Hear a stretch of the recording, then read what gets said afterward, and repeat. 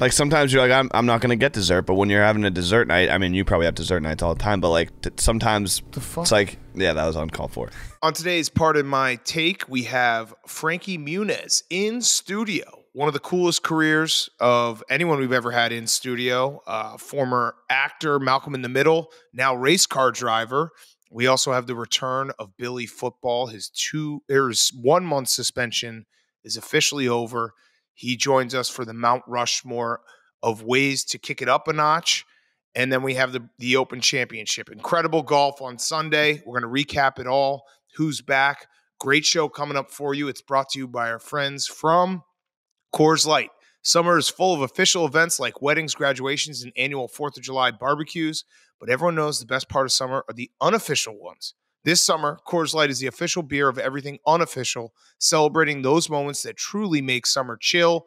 PFT, what summer activities or unofficial moments would be enhanced with a Coors Light in your mind? Hanging out at the beach with the boys. That's a good answer. Mine would be Rory McIlroy actually hitting a putt and winning the Open Championship so that Hank and I could have cashed our tickets. That would have been a great unofficial moment of the summer, enhanced by Coors Light. There's only one beer out there that's literally made to chill. That's Coors Light.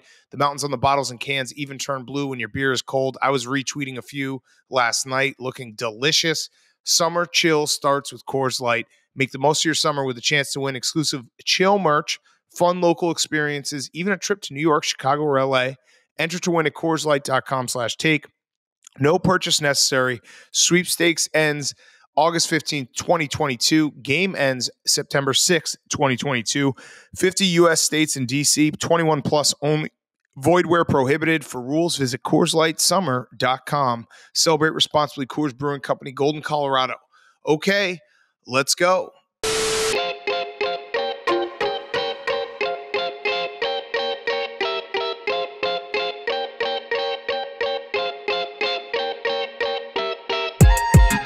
Welcome to Part of My Take, presented by Coors Light. Today is Monday, July 18th, and Cameron Smith is your Open Championship champion, the Aussie with the mullet and mustache. What a tournament. What a back nine. I'm trying to say nice things right now because I had Rory, and everyone knows I had Rory. But what a tournament. What a back nine. There it is. It was incredible. Cam's the first Cameron to ever win anything. As far as I'm concerned, I can't think of another winner that's a Cameron. Instead of subjecting you guys to my terrible Australian accent, I decided to actually just reach out to Cam Smith directly. So here's a little quote from Cam Smith, exclusive to Part of My Take on winning the Open Championship. Wow, thanks, mate. On behalf of my criminal ancestors who were kicked off this land hundreds of years ago, I'd like to humbly take this opportunity to tell the Queen of England to suck my dick. I hope her old ass sees this and has a heart attack. Me, PFT, and Delhi are gonna rent a Winnebago and travel the world slamming Coors Lights and searching for treasure. Aussie, Aussie, Aussie, thanks, Pardon My Take, love you guys and all the AWLs out there. Incredible. Like, so well said. What a moment. I did, when he said that he wanted to figure out how many beers fit in the claret jug, I was watching that live being like, I just want to hear PFT repeat that back to us. How many beers fit inside this tremendous trophy right now? I reckon you could get a couple, maybe 13, 14 ice cold Coors Lights. Fantastic. Dude, he was insane. That was an insane back nine. What he shot a 30. He just, every putt was either in or like, you know, the course. Can we just talk about that course for a second? The fact that there are they're shared greens just broke my brain for the entire afternoon. Like even the announcers at some points, they're like, oh, well, he's shooting it here. But that, you see that flag over there, that's the 13th hole or something. What the fuck is this? It's weird. And sometimes if you hit a shot like closer to the other hole, you end up better than if you hit a straight shot that comes up like a little bit short on a par 4 to the hole that you're supposed to be shooting at. It's a bizarre course. And it's crazy because watching on TV, you'll see a player hit a shot that'll like run onto the green and it looks great. But then the announcers are like, oh, he is in deep hell, that poor twat. And then every shot Right. that looks like it's shit, the announcers are like, oh, poetic, heroic shot. It's like, wait, I do not understand links golf. I love having it once a year on TV so I can, it will do like what you said. It'll break your brain and it'll be interesting to watch. But yeah, it's tough. It's tough for us, even as dimpleheads as we are, it's tough for us to wrap our heads around this course. They would put shots like 30 feet away from the pin, and the announcer would be like, that's a terrible spot. He's got 6 mounds that he has to go over. It's like, what the fuck? And then the green, like we said on Friday, I know it's not fact because it's obviously a historic golf course and very difficult.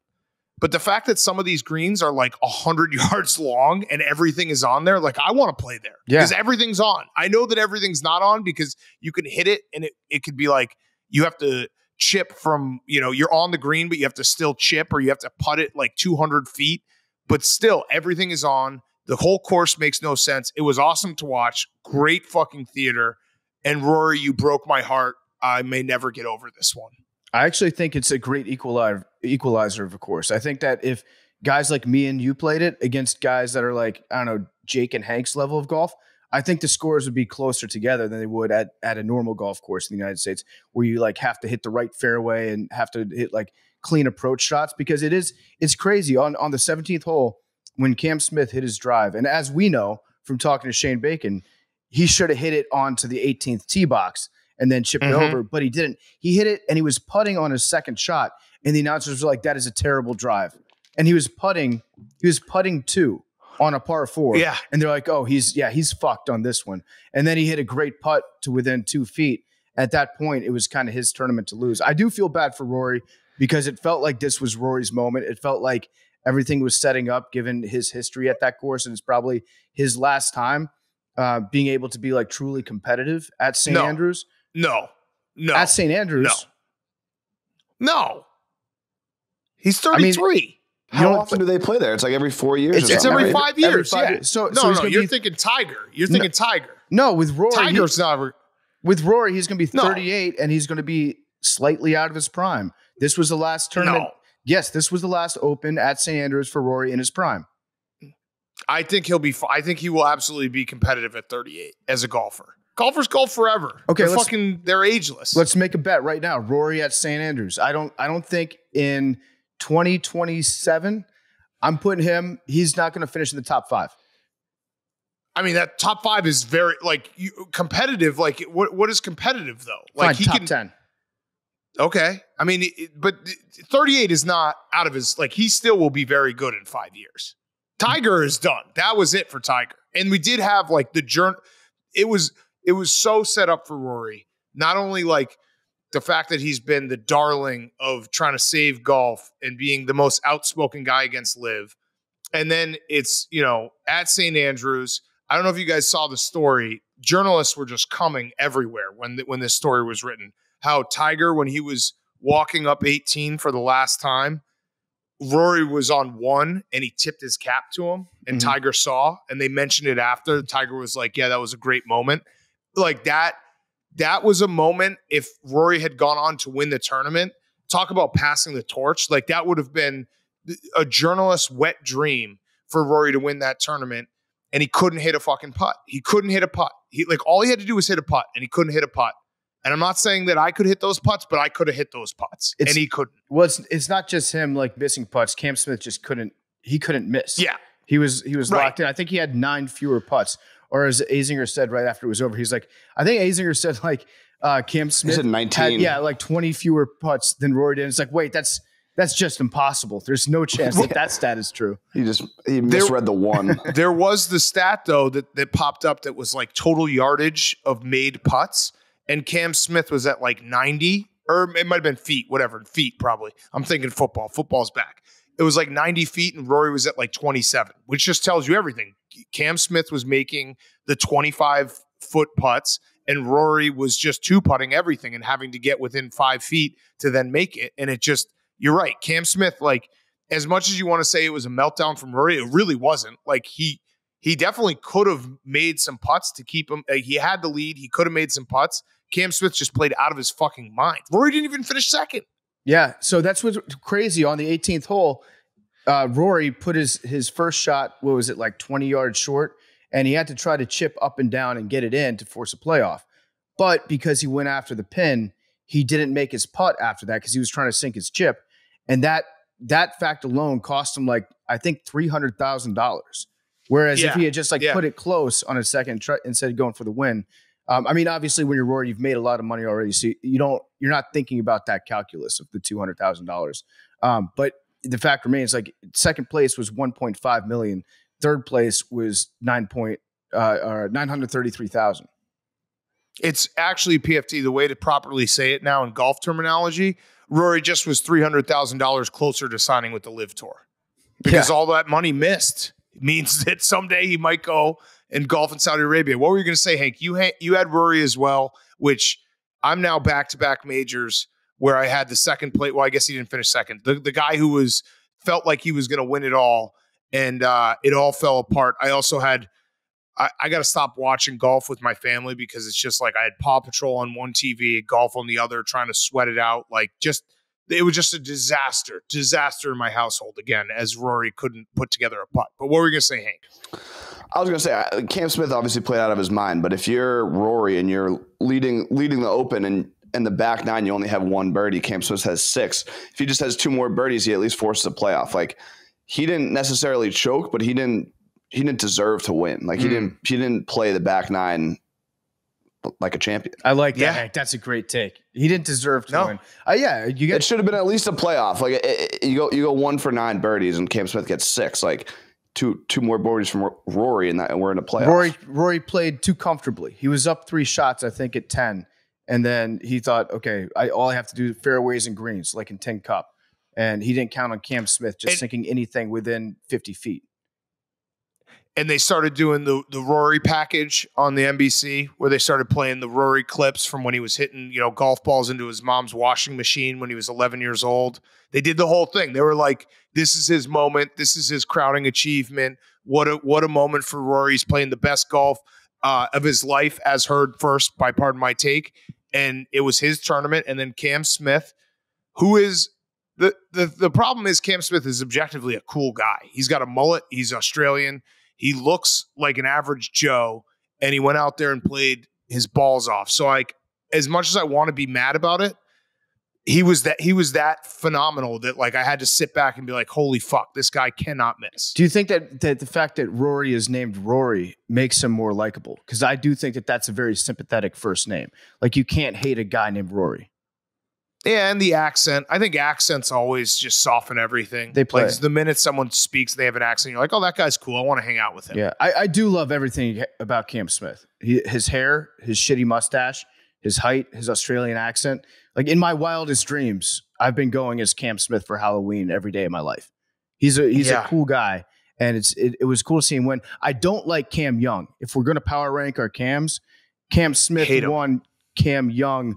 Distant second. Way to stay relevant, baseball. He's sponsored by Major League Baseball. I love that. It's crazy. I love that. It's crazy. I can't get enough of it. Yeah. And he, the Cams 1 and 2, I was like, I fucking hate all Camerons. And then someone pointed out, yeah, you do, because they just showed a picture of Duke's court. And I was like, yep. I didn't even put that into my thought. Like, I didn't even put that in my brain. But yes, I do hate all Camerons. So fuck all Camerons for the rest of my life and their life. What were you going to say, Hank? I also like how they give out a silver medal to the top amateur, but like no gold medal or bronze medal. Like they just throw that in there. Oh, dude, that guy. Like you just get the silver medal, but that would imply that there's like a gold or bronze, but it's just like, nope. That Italian who won the low amateur, I love saying amateur, and his Italian dad, he's Italian, and he was just crying and he was just like fist pumping. He's just like, that's my son. And he was crying. It was such a great moment. It's like, yeah, dude, that is your son. Yeah, way to go! Like that's just fucking sports right there. I love it. That's the Borelli household right there for you. Italian and tears. That's what they do. So because we have a big J on the show, Jake, I'd like you to chime in. How much did the sports journalism world lose today by not having the Rory story? And like I said, I read the article. It was so funny that they did a whole article solely about Rory tipping his cap to Tiger as Tiger walked up on the 18th. And like that, they lost. The journalists lost today. Not as much as me and Hank, but journalists lost.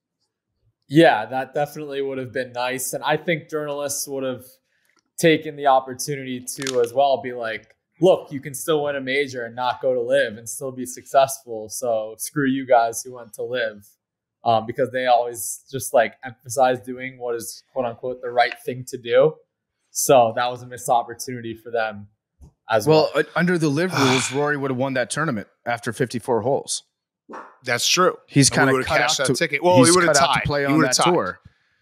Yeah, he would have tied. Max wouldn't have gotten cut, and then he would have won the tournament. Yeah, there's no cuts. I also love it's got to suck so bad to be the Victor Hovlands of the world. I feel like that happens a lot in majors where there's like two guys, you know, the final pairing, and one of them just like we didn't even remember that he was tied for the lead going into the final round at the Open because he just like he wasn't even a thought. I thought about him for the first 3 holes, and then it was like, oh yeah, that guy. I forgot that he was there. The moment was definitely too big for him. He's one of those guys that when he gets on the green, he walks all the way up to the hole and then stands with both of his feet on either side of the hole and just feels the slope with his body for a little bit. That's the only thing I'll ever remember about Victor. Victor Hovland? Hovland. Victor Hovland. HOV. The shot of the tournament that almost was, we almost got an albatross or a super eagle. I don't know which one you want to call it. Double eagle? I like calling it a super eagle. There was a shot that just bounced off the pin and would have been a 2 on a par 5, that's the rarest shot in golf. And that would have stolen the show right there. Yeah, it would have. There was also a guy who just had an eagle I assume it was for presentation or something, but they showed a shot of the crowd right after Cam won. And he was just standing there with an eagle on his arm. I was like, that's pretty fucking cool. Like that's one of those ones that I assume that it's for the show. But also Scotland is just a totally different world where it might have just been like, bring your own eagle. Like if you have an eagle, you're allowed to bring it to the Open Championship. Yeah, it's an emotional support eagle. There was a bird show somewhere in the United States this weekend where they had a falconry exhibit. And this dude brought his falcon out to the middle and there's a crowd of thousands watching him. And he sends his falcon up to start flying. And then he just waits and he's like waving his hand up in the air. And he's like, okay, the falcon's coming back and he's second now. And the falcon just decided like, peace out, fuck you guys, I'm gone, and just became a wild bird again in the middle of the show. It's so awesome. I love it. I love it. Free that falcon. And then one last shout out to the claret jug guy, who that's got to be the most pressure of any job ever. He has to engrave the claret jug like in the 5 minutes between the tournament ending and them doing the award presentation. They showed him and he was just sitting there chiseling away. Do you think he's ever made a mistake? Because that's a lot of fucking pressure. For sure. I think the person that does the Stanley Cup names has that sort of pressure too. And they definitely they have time. They have time. They make mistakes though. That guy's definitely made a mistake before. And it was cracking me up because the camera angle that they showed of the guy in his little hut, they like stationed him in a shack somewhere on the course. And he's just like hunched over a table and he's got the chiseling tool, but it looks like it's a straw going into his nose. And he just looked like he was just blowing lines backstage when the camera was on him. Which he might have needed to just to like focus on this one moment where like he has basically an entire 364 days where he just can chill. And then one day the most pressure in the entire world on his shoulders. Yeah. And he has to spell a name that's never been spelled on a major trophy before. Cameron. Yeah. I would have fucked up like all day long. I was mixing up Cam Smith and Cam Young when I was talking to people, and I was like, "Oh yeah, Cam Young is killing it right now." And then I have to remind myself, "Oh no, that's the bad Cam. That's the other Cam. That's the Cam that sucks." Yeah. What were you gonna say, Jake? Yeah. So good news for Rory. Actually, next year the Open Championship is at Royal Liverpool, and that's where he won it in 2014. Okay, so that doesn't help us at all. I'm just saying for his sake.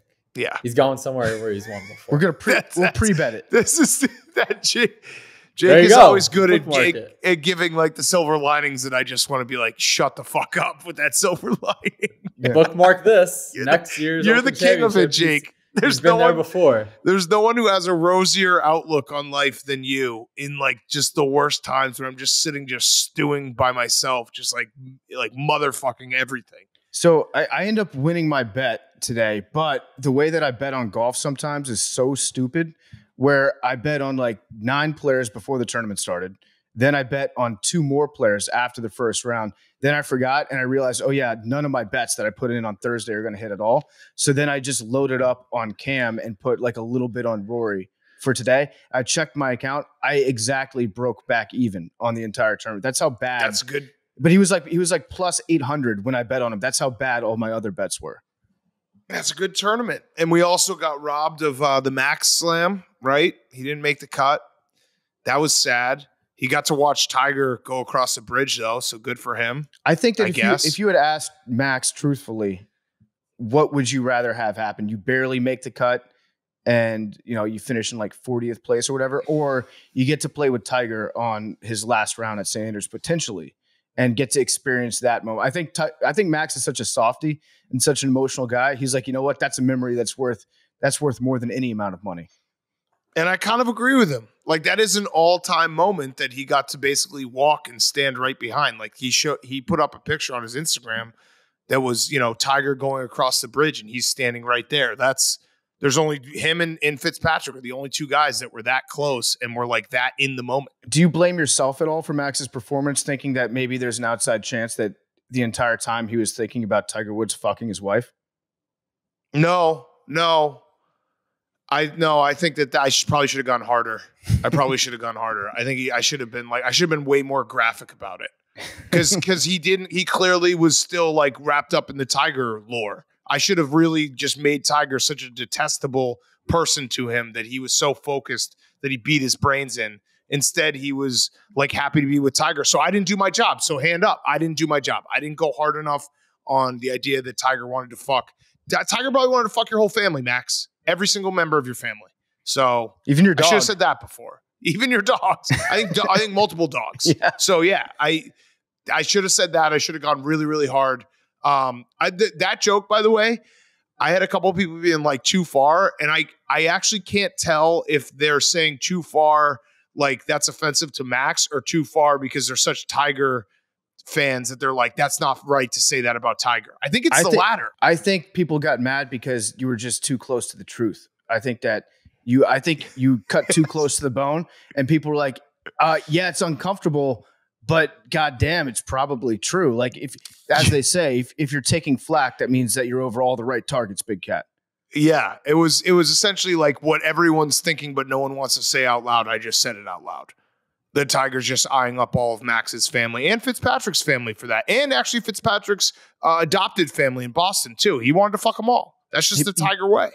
Tiger would fuck each and every one of us if he had a half second of opportunity. If a hole presented itself to him, Tiger's swimming in it. Or if we were serving him pancakes at a Perkins. Mm-hmm, especially that. Then it's on site. Yeah, Tiger, I guess that was sad watching him walk up. I assume that Tiger's going to keep playing all the majors. So I feel like he's going to at least get to do that walk like 6 more times. But that might be stupid. But if I were him, I would just keep playing all the majors. And people will still, like, think about it. Tiger's in that spot now where his legacy is completely cemented. He's the greatest of all time. He can show up to a major. Oh, you don't think so, Hank? You think it's still Jack Nicklaus? Who's got more majors? Well, I mean, who played in a more competitive era? How does that impact I mean, LeBron's legacy? It's not Nicklaus's fault. You can only play when you play. Okay, all right. So Tiger's the second best golfer of all time, according to Hank.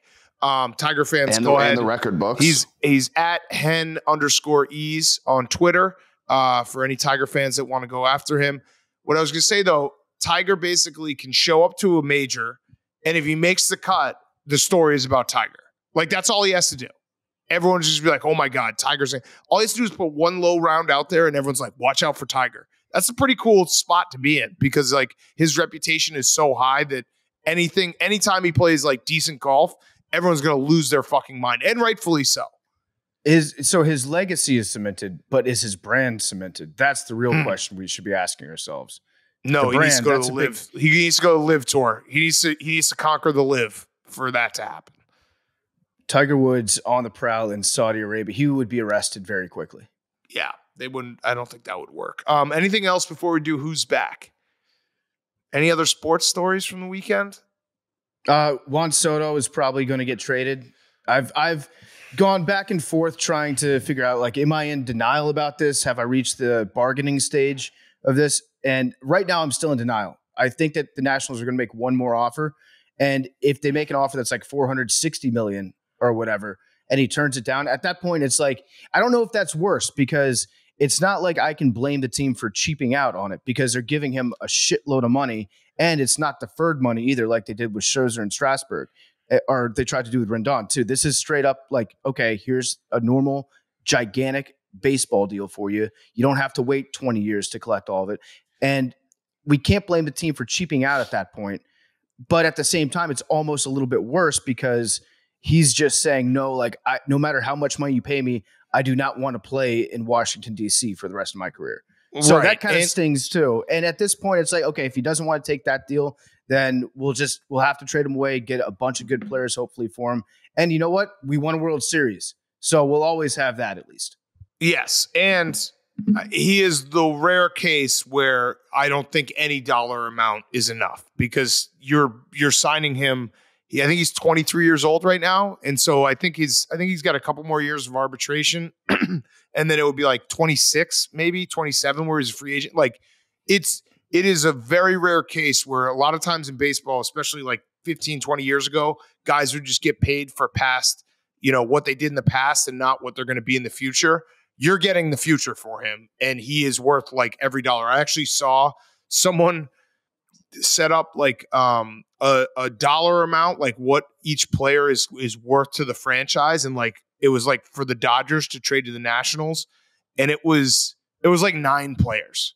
It was like 9 players would be worth what he can bring to the team. That's how fucking good he is. Yeah, he is worth every single penny. He's so fucking good, and I've just I guess I've reached the point where I'm like, okay, it's probably better if we trade him. I don't want to trade him. I want him to be a Nat for life. I want him to accept that deal and retire when he's 38 in DC. And I want to watch him play for my favorite team for the next like 14 years. That would be awesome. But the reality is if he doesn't take this contract and he just doesn't want to play in DC, and you have to get what you can for him. And as it stands right now, he would get 3 more postseasons with whatever team that we would trade him to before he reached free agency. So he's still worth a lot right now. He's worth a lot in terms of trade. So I hope he changes his mind. Juan, listen to me. Don't make me beg, Juan. I will beg if that's what it takes. But listen, if you're gonna go somewhere, please just get a gigantic haul and make the Nationals competitive again, because it stinks having a team that's this bad to root for.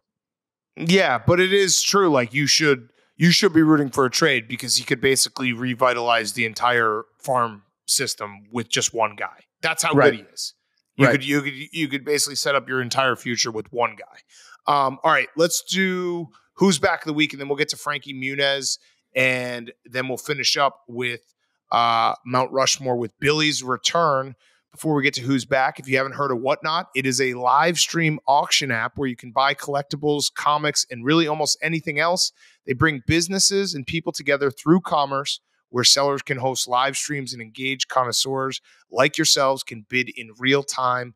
With live streams happening 24/7, you never know what you'll discover. And now Barstool is Whatnot's newest seller.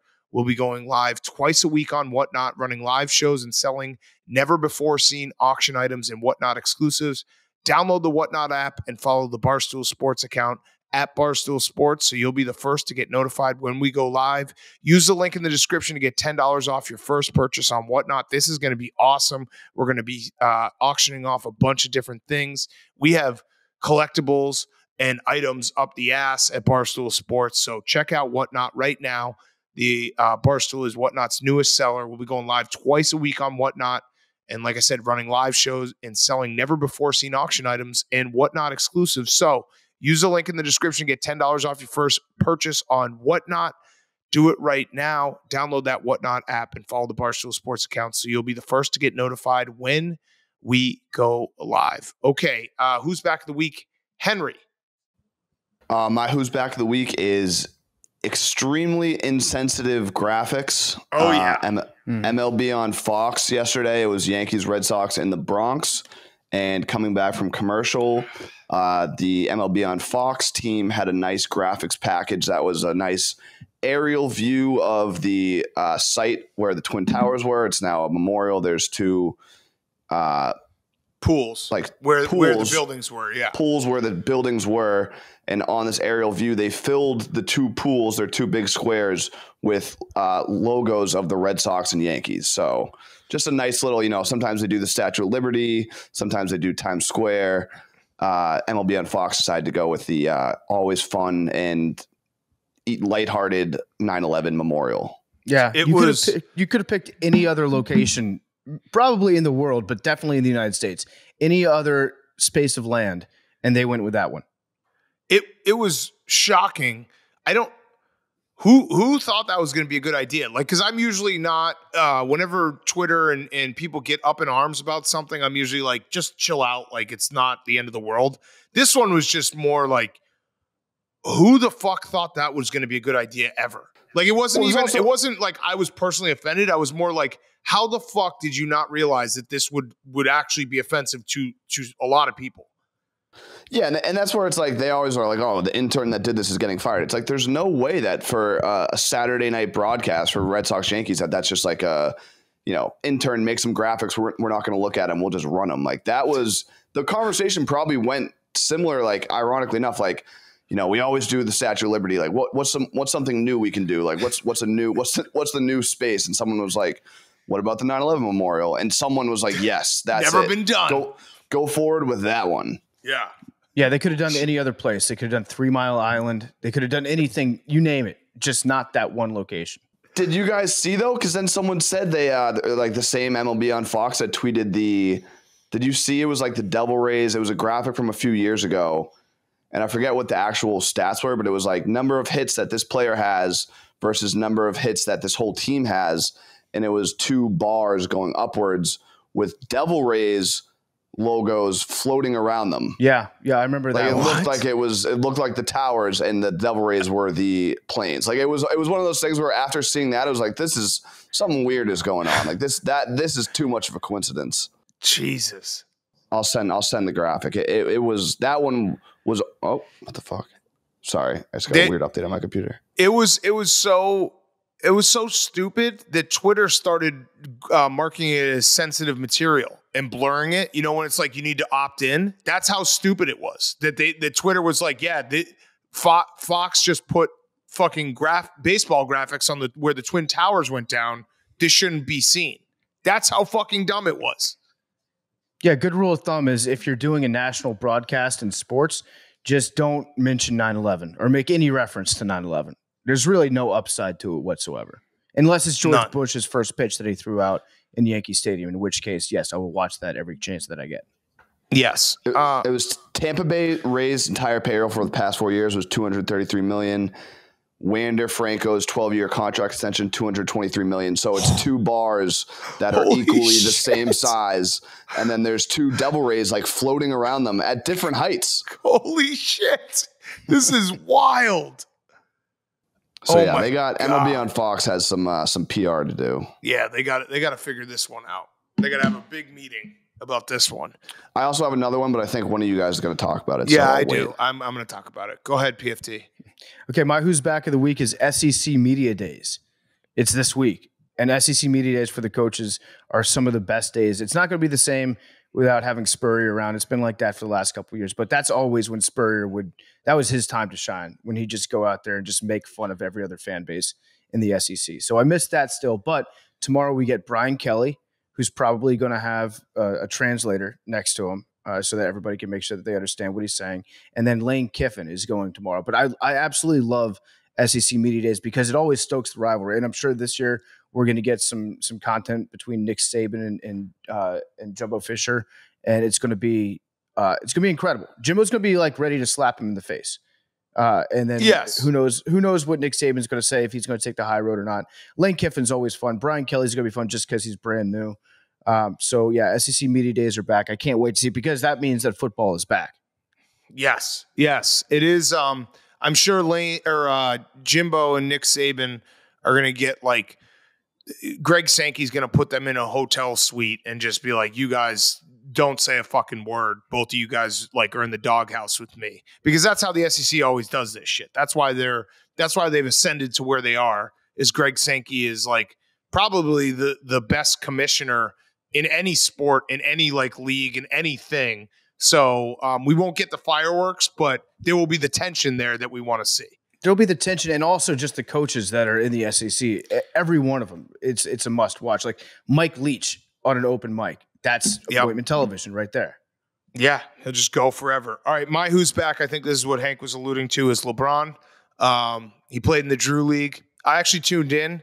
It was a dude holding his cell phone in like the back row, and they had it on the NBA app. I tuned in for a minute. LeBron cooked some guy and then missed a three. And I was like, I've seen enough. That's exactly what I want to see. Because I know that I'm sure he had some like crazy highlights. But it was crazy that like on a Saturday afternoon, everyone was furiously trying to get on the NBA app, which it just kept on like shitting out on me. But it was quite literally a guy with his cell phone, just videotape. Like half of the screen was just the fans in front of him. But I guess that just tells you what LeBron does. He shows up to the Drew League, and that's what happens. I would imagine his Nike sponsorship, they're probably not so happy because the Drew League is sponsored by Adidas. Someone should point that out. Well, probably a lot of money lost. Explain to me like I'm an idiot. What is the Drew League? There's California Summer League. Yeah, it's in California. There was a few years ago. There was like memories that came up because it was like when Kobe played. I remember this, and I think it was Brandon Jennings got mad because he wasn't from California. Like it used to be a super like LA only, just like pickup game, and then obviously like during the lockout, a lot of NBA players played in it, and that kind of blew it up. But it's just like a summer league that like NBA players will occasionally play in. Obviously, when the lockout happened, they were playing in it like every day. But it's just like a LA elite pickup game. Yeah, there's certain ones. I think there's one in New York as well, and they're basically like some NBA players, like DeMar DeRozan was playing in it. And then he's from LA. Yeah, I know, but I'm saying like he was playing in it yesterday. Like there's NBA players who play in it, and then like very good guys who were good in college who might play overseas just to, keep sharp. And the Kobe one was awesome when he hit that game winner and like everyone just mobbed him. And LeBron just wants to be Kobe, so that's why he. I mean, he had two NBAs. It was him and DeRozan. They won by 2. Like that's tough. And DeRozan probably carried him, if we're being honest. Was Kyrie going to play? I saw that there was talk he would show up this year. Kyrie was so there was rumors that Kyrie was going to play because he was at, I think one of his former coaches is now an assistant coach for the Lakers, and he was at his summer camp, like doing drills and stuff. So that's why I played today. Yeah. I saw said he was going to play. That was just Kyrie just didn't show up, but yeah, he was supposed to play. That's weird that Kyrie would do that. I saw a couple of highlights of dudes trying to guard LeBron, and they were trying the hardest that they've ever tried at basketball in their entire lives because they're like, this is my moment to shut LeBron down. Then LeBron would just hit him with a casual spin move, and then he'd walk away, and the guys would be like, damn it. They should know, though, that if they ever do anything good against LeBron, it will just get erased from the internet, like that last time when he got dunked on at that camp. And then by a high schooler. Yeah, and then it got erased from everywhere. But yeah, Adidas, shout out Adidas, sponsored the Drew League. Nice little pub for them. I also saw LeBron dapped up LeVar, which was nice.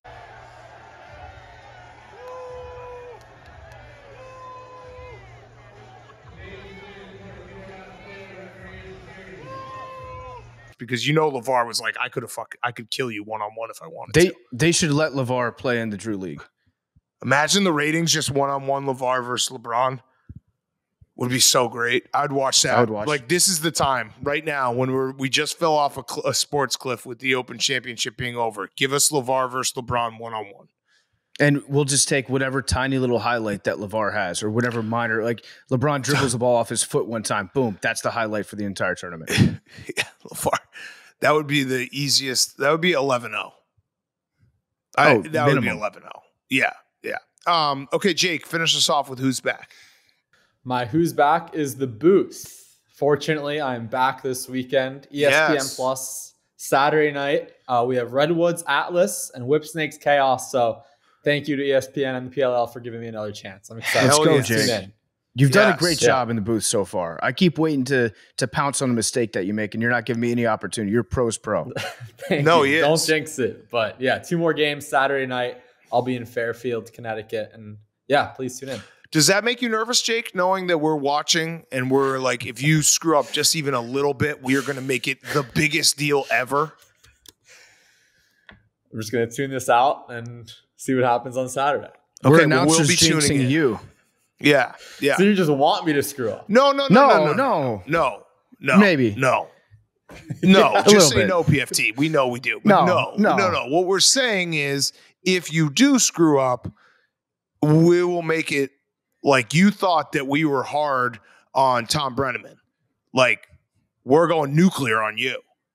Let's just hope it's a mistake that we can joke about after, and it's nothing like, oh, no. Yeah, like maybe you have a cheesesteak before the game with lettuce and tomatoes on it, and then you have to just run out of the booth real quick and crap yourself. No, that would be too much. And let me just say to all the AWLs, the offer still stands. If you don't watch this, we will come and murder you. And also, you can help us out by nitpicking everything Jake does and sending it to us. Fair enough. The All-Star game happened this weekend. They had a rule after you guys. Yeah. The bonus ball. Yeah, I love it. What was the final score? What was the final score? I believe it was 33-13. So it was okay. So it worked. So the over probably hit. So more points. That's all you need in an All-Star game. All-Star game the over should always hit in the All-Star game. I'm not just saying that because I lost betting the over in the WNBA All-Star game last week, but every All-Star game the over should hit. That should just be a rule. It should be like a free bet for everyone who watches the All-Star game. Everyone wants to see points. No one wants to see defense. Every All-Star game should have 33-13. a bunch of points and then like one old guy in his last year that retires and gets a big curtain call. That's all I want out of an All-Star game. Yes, exactly. Okay, let's get to our interview. And then on the other side of the interview, we have the return of Billy Football with the Mount Rushmore. Before we do the interview, PFT, you had a sponsor. That's right. Yeah. Before we get to Frankie Muniz, I want to talk to you guys about Shady Rays. We love Shady Rays. Shady Rays sunglasses offer an industry-best combination of fit, style, and performance without the big brand price tag. Shady Rays offers the most insane protection program in all of eyewear.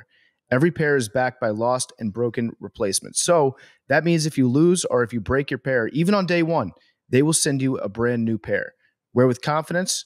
Wear it at the lake. Wear it at the beach. Listen, it's sunglasses season. And if you're anything like me, that means that it's sunglasses losing season, and you probably go through 4 or 5 pairs of summer. Guess what? With Shady Rays, if you lose them or if you break them, they're going to send you another one. If you don't love them, you can also exchange for a new pair, or you can return them for free within 30 days. There's no risk when you shop with Shady Rays. The team always has your back. I've actually really enjoyed the last few years since Shady Rays come on board. When we go out somewhere and we see the AWLs and they're rocking Shady Rays, I see them in the wild all the time. They're great sunglasses. Everybody likes them. And again, they do have that best in the industry warranty. They're lost and broken replacement guarantee. Exclusively for our listeners, they have the best deal of the year. Go to shadyrays.com/PMT50 for 50% off 2 or more pairs of polarized sunglasses. You heard me right. That's 50% off 2 or more pairs of polarized sunglasses. All you have to do is go to shadyrays.com/PMT50. And now here's Frankie Muniz. Okay, we now welcome on a very special guest. I'm not even going to say actor. He's a race car driver. He's a truck driver, right? Like, should we just do it that way now? It's Frankie Muniz. Yes, I mean I've been fortunate to do a lot of different things in my life, but my main focus is racing. Like that's I'm fortunate enough to get to kind of look back at my life and think of the things I've gotten to do in the past and where I really want to focus my future, and that's where I feel the most at home. But there's also a weird element. We were just talking about I have a 15-month-old son, and I feel like most people when they have a kid slow down and want to do less dangerous things. Me, it was more I wanted him to be able to watch me going after, like grow up with me going after my dream. You know what I mean? And the passion and the hard work, and rather than me just sitting at home, or being some lame actor. I'm like, no, I gotta work for this. I want you to, I think you're not a lame actor, but is that so? Obviously, it's great to have you in here. The people will know you as an actor, but are you hoping that someday you're known more as a race car driver or truck driver? It's truck, right? Well, let's back up. So motorsports in general. I started racing in 2005. I was doing open wheel stuff like IndyCar, Formula One. I raced in Champ Car Atlantics. I got really badly hurt in 2009. I broke my back, pins put in my hand, broken ankle, broken everything, and always thought I'd go back racing. I always knew I had, in my mind, unfinished business, but the injuries took a pretty long time to heal, so I missed the next season, and then life takes over. You know what I mean? I joined a band. I was on tour, and always said I'd go back racing, but the years just keep passing by. I'm 36. I'm not getting any younger. It's a young man's sport. If I'm going to do it, I want to do it, and I want to be able to look back and go, you know what? I accomplished what I was going after, and I felt like this was what I want to do. Like I said, I raced open wheel stuff. I love the idea of racing in NASCAR. So this, I love that idea for you. Yes, I want that to Yes, happen you for should. you. Yes. Let's do that. So this past couple months, I've been doing a lot of stock car stuff, pro late models, with the intention, yes, that I want to race trucks, I want to race in the Xfinity Series, ARCA, NASCAR. But I'm saying motorsports in general because I just want to race cars. Yeah. I want to be a race car driver. Yeah. You know, I want to go fast. Yeah. I agree. Awesome. What's the fastest you've ever been? Probably 205. Damn. Yeah. You know, it's funny, the tracks that you go really, like the really high speed tracks actually don't feel as fast as some of the smaller tracks. Like I'll be going 100 miles an hour. You're on the limit. That's when you feel like you're going fast. You know, you have the car sideways. So you know, it's not just about like that top speed, but you know, I did the ARCA test at Daytona at the beginning of this year. You know, you're going 190, 200 miles an hour, but it doesn't, you want to go faster. Like, Right. You know, it's just a big place. So big. Yeah. So That's it's all crazy. relative. Is speed addictive? You know what's funny? I feel like once I became a race car driver, I actually go a lot slow. Like in real life, like in my cars, I don't want a sports car anymore. I ride motorcycles, but like I've gone from having super sport bikes to like cruisers because like there's nothing like the speed of being in a race car or like driving on the limit with other people. In the street, I'm just going to get in trouble. You know what I mean? But I don't know if speed is necessarily addictive as much as the competitive. Like I'm super competitive. I want to win. I want to beat you. You know what I mean?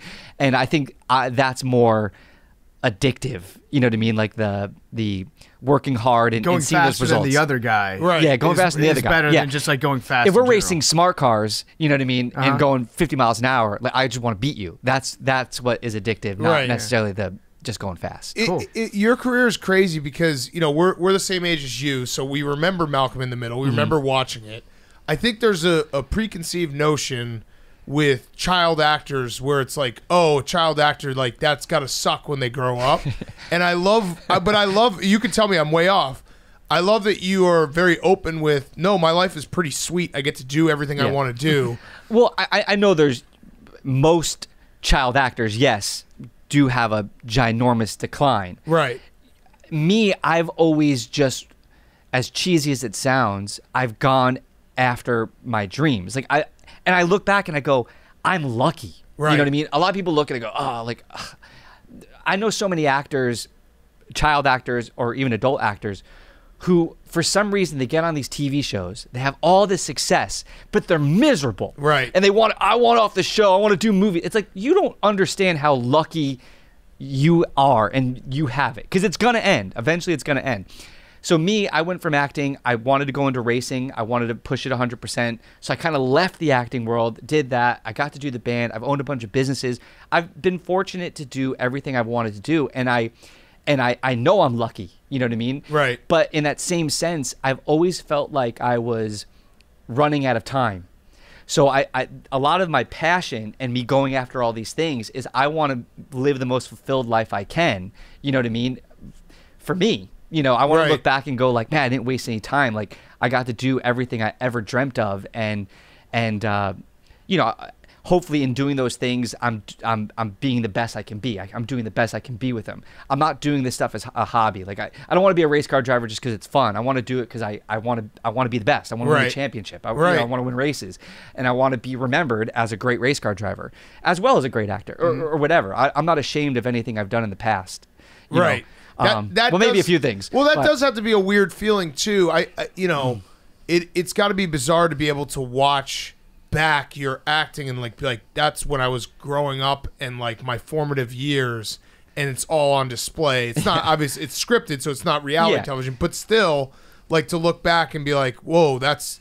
Like, I can't imagine the mind fuck if any of us were able to look back and see like us grow up on screen. Yeah. It's got to be a little weird. It is. You know, it's people ask me all the time. They go, you know, are you sad that you didn't get to go to high school prom or these things? And I was like, well, no, I got so many incredible opportunities. And, you know, I was at the Academy Awards. Right. You know, I was at the Emmys. You know, I was at the Playboy Mansion when I was 15. You know, that's pretty sick. Way cooler than prom. Yeah. Trust me. Yes. Yes. So I don't know. You know, it was That's like when Playboy was like, oh, no, it was when it was legit. Yeah. You know, That is all you could have just said that. Not this like word search bullshit. Yeah. Playboy Mansion. You got to hang out in the grotto. all the time. So, you know, I look back and I go like, no, I was completely lucky. I don't take it for granted. You know what I mean? But no, sorry. There's You touched on something real quick that was it makes a lot of sense. I think a lot of people in Hollywood especially are just, they don't know how to be happy. And, Right. Yeah. and just because they're being successful at whatever show is on, if they're, you know, at the top of the A list, if they're getting invited to all the good parties, they're still not really happy. They're just like, I don't know what that is. I've thought about it a lot because it took me, I think, stepping away to, you know, because when you're in it, like, it's just your life, right? Like when you're filming a show every day, it's just what you do. You know what I mean? And maybe you don't take it all in at that time because you think, oh yeah, this is what I do, this is what I do. I go to these shows, I go to this premiere, I have to fly here, I have to do that, and it just becomes what you do, right? But it took me, when I stepped away, I look back and I go, wow, that was awesome. And if I ever have an opportunity again or whatever I'm doing, I'm going to take full advantage of that and know that, like, this is a great experience. I want people to leave who I work with who go, man, he's a great guy. He puts 100% effort. You know, I never complain. I don't want to go home. You know, like, that's how I want to be remembered. You know what I mean? But I feel like it took leaving to see that. I think that's a You know what I healthy mean? perspective to have too. Yeah. And if you're in it for too long, then your entire self-worth gets based on what other people are saying about you. Yeah.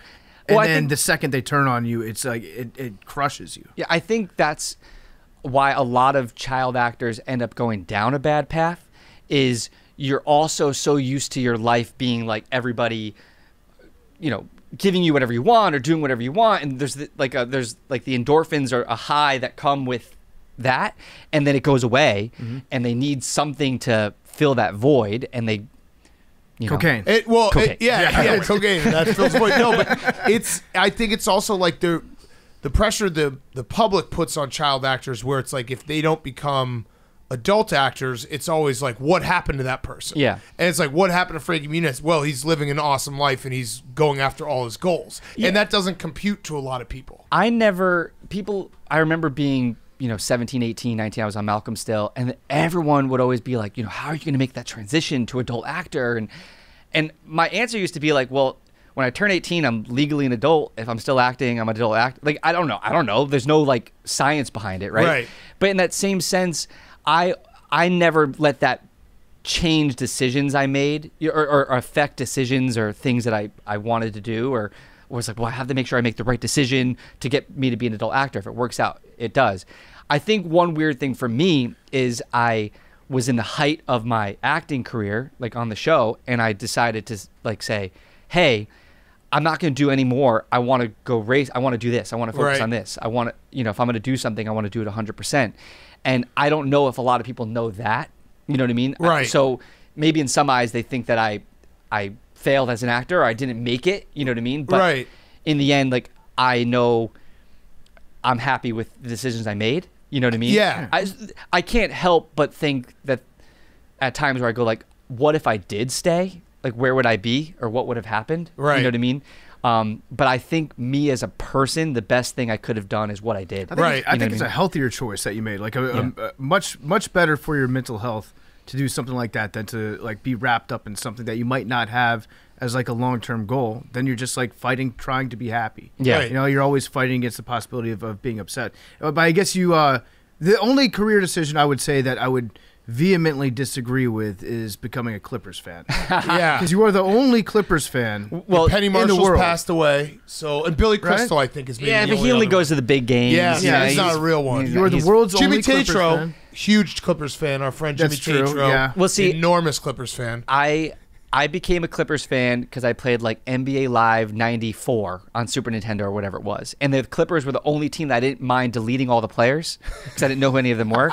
And it was like I put myself, my dad, and of course I was 99 everything. My cat was a player. You know what I mean? Like, so then I was like, well, I'm going to be a Clippers fan. Right? I grew up in New Jersey. Is that really? That's really the story. That's really the story. amazing. That's awesome. And so I take it back. I'm glad you're a Clippers fan. So That then story. in 97 or whatever was like the first time I went to LA, like I went to a Clippers game at the sports arena and there was like 7 people there. And I don't know, I loved it. Like I loved, even though they didn't win often, I loved having a team that I supported and but I spend a lot of money going to games to be miserable. Yep. And that's one of the things I look back and I go like, wow, I literally paid money to be angry. Yeah, every day. Sports fandom though. Yeah, that's there's only one winner every year. I'm a Washington Commanders fan. I get it. Okay, but you did yours by choice, though. That's the difference. Like, I just kind of had to be because I grew up around it. You're like, you know what? Yeah, the Clippers. That seems like a good 2K investment. though. If you saw that, I have in storage bins of like everything that I could find, because you rarely could find Clippers stuff. Right. Like if you go, you go to sports stores, nobody had Clippers stuff because nobody bought it. But if I found it, I bought everything. I have every Clippers item I could ever find for like 20 years. So whose side did you take in the Chris Paul, Blake Griffin saga? Answer carefully. I don't know. I mean, I don't know. One of them's a friend of ours. Well, both of them are friends of mine. Okay, but who's a you gotta better pick a guy? side. Who's a better guy? I don't know. Careful. See, I don't want to be put on a spy. Like I don't. Just be honest. Yeah, But be careful. so 1A, 1B. Be careful. I was a big Blake Griffin. All right, there we go. Good answer. Good choice. Good job, Frankie. I live in Phoenix now, though. You know what I mean. So like, I'm not necessarily a Suns fan, but I root for the city. Right. You know what I mean. Yeah. I want, and obviously, Chris Chris Paul's Paul, done yeah. great with the Suns. Oh, has he? I guess. Well, Like seating wise. Yeah. yeah. Won anything of note? Yeah. Well, better than the Clippers. Yeah. But, you got to be excited about this year, though, right? Like John Wall, this is the year, right? Kawhi maybe coming back. I've maybe? said this is the year every year since 1994. Yeah. So I don't know. To be honest, I'm going to be 100% in front with you guys. I have not watched a basketball game in maybe 3 years. Oh, wow. So to be honest, I'm just being. I don't know what happened because like it was literally my life. Like all I cared about was the Clippers and basketball. Yeah. And I don't know. You were a Clippers fan. That's probably the answer. That probably. It's like, why don't I like this Well, they anymore? became like super trendy too. Yeah. Like, they kind of became like cool. It's not as cool to be a Clipper fan. When they traded away Blake Griffin. Yeah. You stopped watching basketball. That's loyalty right there. I respect that. Yes. Yeah, that's I love it. that. That's it. 100%. Well, the other thing I was wondering, your Twitter is very funny. Because I think it's, just like, it'll pop up every now and then. You'll go viral. I do love the one time I have this, someone said, I don't even know if you remember this. Someone said, your acting is just awful. Sorry, but it is. And you replied, yeah, but being retired with $40 million at 19 has not been awful. Good luck moving out of your mom's house before you're 35. I just love that.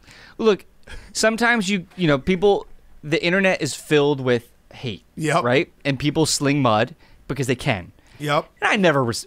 But every once in a while, you have to punch back. Yes. Yes. You got to slap some people I around was like, just to let them know. You know what? You're right. Yeah. Yes. My acting is awful. But you know what's not?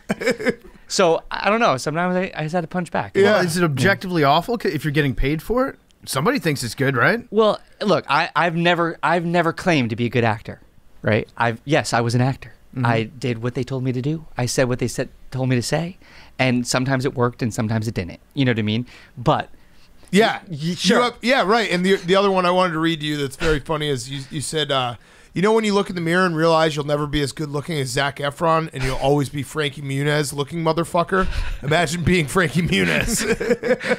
Yeah, I know where I stand. Right. I wasn't a heartthrob. I was not in a lot of teen beat magazines. I was a funny, awkward kid, and it worked for Malcolm in the Middle. Yes. Yes. I've got a couple more examples here. This one's a little darker. Maybe you can explain this one.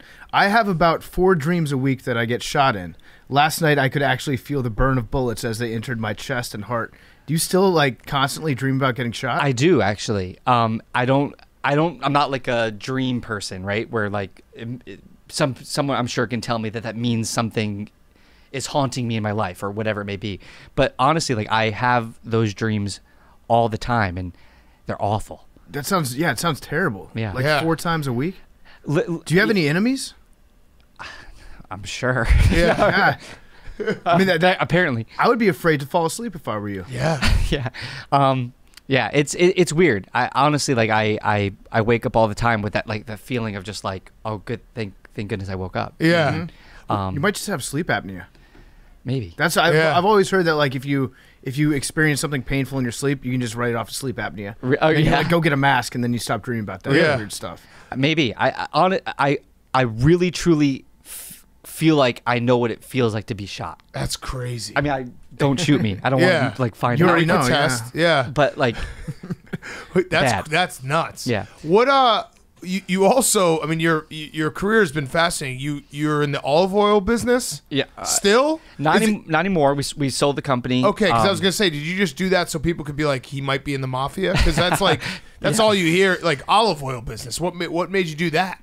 To be honest, my wife, we were looking at businesses that she could have or do, and we randomly had gone to this olive oil company and they were like, it's for sale. And I was like, I'll buy it. Okay. Another one of those on a whim. Like I knew I loved business. I wanted to be involved. Like I love kind of the behind the scenes aspect of businesses. And it was something that she was passionate about. And we did it. And then it ended up becoming like a huge passion of mine. Like That's crazy. I loved everything about the business and olive oil and the benefits and the science behind it. And we sourced from 14 different countries. We got everything tested by a third party to make sure it was the highest rated olive oil, the freshest in the country, and we became one of the biggest olive oil companies in the U.S. And you sold it for a profit? Oh yeah, that's crazy. I mean, it's one of those things we look back at now. We go like, that was pretty cool, but like in it was way more work than you could imagine. Right. You know what I mean? Like it was definitely, it's not an easy business. Like, right. It's very time consuming, and she had gotten pregnant. And a couple came up to us and they were like, we love your business. Like, would you ever want to sell it? And I said a stupid number and it was theirs a week later. That's amazing. That's great. So, I mean, we do miss it. You know, we miss having a business. But at the same time, like we had the baby. And now you can go buy another business if you want. Yeah. So at the time when you were selling olive oil, did people know like this was your olive oil company? I mean, I was there pretty much every day. We had a storefront and there were times where people would be like, why are you here? Like, why are you, oh, you're selling olive oil now? I'm like, yeah, but I mean, I own it. It's fun. Yeah. And I enjoyed it. Like, it was one of those things that like, that was what I wanted to focus on. And I wanted us to be as big as we could. And we worked really, really hard at it. And that's just kind of what I try to do with everything I do. And, you know, especially now with motorsports again. This is great. Cause you really do have a fascinating career. There's like a moment in time that some of our listeners probably won't realize, but like I said, we're the same age as you. You were on the first ever episode of Punk'd. Is that correct? Yeah. Like this is shit that should be remembered forever because Punk'd was a huge cultural phenomenon. You were, at the nadir of your like acting. So what'd they do? How were you punked? I did a movie with Sean Levy, who now created and directs Stranger Things and all that, and Ashton had did a movie with him as well, and they called and said, we want to pitch you an idea for a movie. So I met them at the Standard Hotel, and I had a big car collection then, and I think they were assuming I was going to drive. There's a big backstory behind it, but anyway, I show up at the hotel. And Dax, who wasn't Dax then, right? I didn't know who Dax was. He's just a guy. Right. He's like Ashton's buddy. Yeah, he's like, I'm Ashton's assistant. He's like, the parking lot's full, park across the street. So he helps me get across the street, park my car, go in, have the meeting with Ashton and Sean Levy, and a bunch of some weird things happened that they didn't show, like in the hotel, that I think that they thought I would like question, but it was LA. You know what I mean? I was like, oh yeah, weird shit. People are fighting, it's fine. And I go out and the valet said that Dax wanted me to move my car, and he took it. And like, so it was a 1956 Porsche Speedster. It was a car I never drove and never parked, but I was late, and I don't know why I brought it. And I freaked out, and I had left my phone in the car, which worked great for the episode. Right. Because then I'm calling my phone, Dax answers. Right. You know, right. I'm like, dude, you're in my car. You know, it was this whole thing, but that's yeah. amazing. Yeah, it was me and Justin Timberlake on the first episode. Yeah. That's incredible. I think all you have to do on that show is not like flip out and threaten to assault somebody, and then everybody will love you. I think it was the first time like I like said a bad word on TV. You know what I mean? I was like started cursing out the valet guy. You know what I mean? Yeah, they were probably like, that's awesome. That's a perfect soundbite. It's like Frankie Muniz being like, you motherfucker. It's like, we got him. But then they end up, my car drives into the parking lot and Ashton gets out. And he's like, you got punked. And I'm like, where's the asshole who stole my car? You know, I didn't even understand what they were talking about. Because punked wasn't a thing. It wasn't a show. I'm like, how'd you find it? God. He's like, you'll understand what that means in 5 years. Yeah. Yeah. Wow. That's perfect. That's so funny. Yeah. Yeah, that's cool. like that was again, that's something some people won't understand how big Punk became. Oh, no, that was, and how big you were and all of that coming together. That was a huge show. Yeah. That's you incredible. and Justin Timberlake, first Punk. I do have a couple Malcolm in the Middle questions. Okay. Just because, like Big Cat said, we did grow up watching it. Yeah. And you've probably heard this one a million times, but Bryan Cranston as the father on the show. Yep. A lot of people don't realize that when Breaking Bad finished, he included like a spoof throwaway scene of like I think it was a DVD box set being like all of Breaking Bad was just a dream that I had on Malcolm in the Middle. But working with him as an actor, there's clearly always been something incredible about the way he goes about his business, and like being on that show, he really helped to make that show. Was he like intimidating at all to work with, or how was that for you as like a young actor working with somebody that was so like great at their profession? You know how I said that I want people to work with me and have nothing but positive things to say? I learned that from Bryan. Honestly, the most amazing human alive. You know what I mean? He showed up to work 100% professional. He'd be off camera. You know, some people throw away their line. He did the same performance every time, and just the nicest guy. So as far as me, like, you know, when we were on Malcolm, he was Bryan Cranston, but he wasn't, I think, the Bryan Cranston that Bryan Cranston is now. Right. You know what I mean? But I'm so happy for him, the success he's had since. I mean, Breaking Bad was insane, amazing.